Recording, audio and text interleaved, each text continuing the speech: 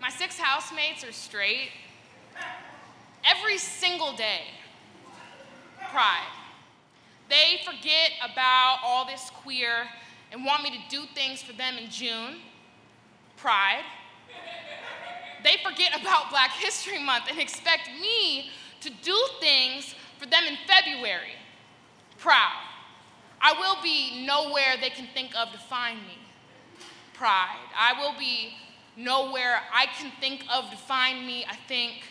Proud. The last time I was in the South, we made eggnog and didn't talk about all of our friends that have died or been locked up since graduation. How we march for Black lives because it is personal. Proud. The last time I came home, I came out again. Pride. They don't like the ways I keep queering myself, still hoping it is a phase. I love them all anyway. Pride. Tomorrow is the protest. Proud. Tomorrow is the parade. Pride. Today, I went to urgent care because my heart has been pounding, this dull and frequent sensation, the feeling of a march erupting under your feet. My friend thought it was a metaphor. Their Lyft driver laughed, said the doctor cannot fix a broken heart. My mother says it's just stress. She says she knows I know how to take care of myself, but I get too wrapped up in things and I forget pride. I forget pride. I'm afraid of the parade, of forcing my body into lines of police assaultants that are complacent in the killing of Black children. Proud. I don't know how to celebrate Stonewall. Pride. Homelessness or the deaths. Proud. The things that come along with coming out. Pride. The things that come along with being a part of the diaspora. Black and proud. I don't know what to do with a heart that will not stop demanding attention.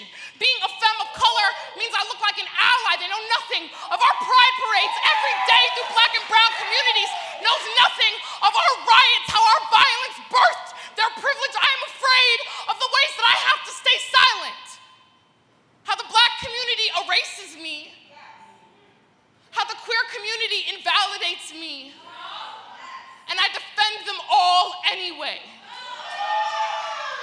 March for them all anyway.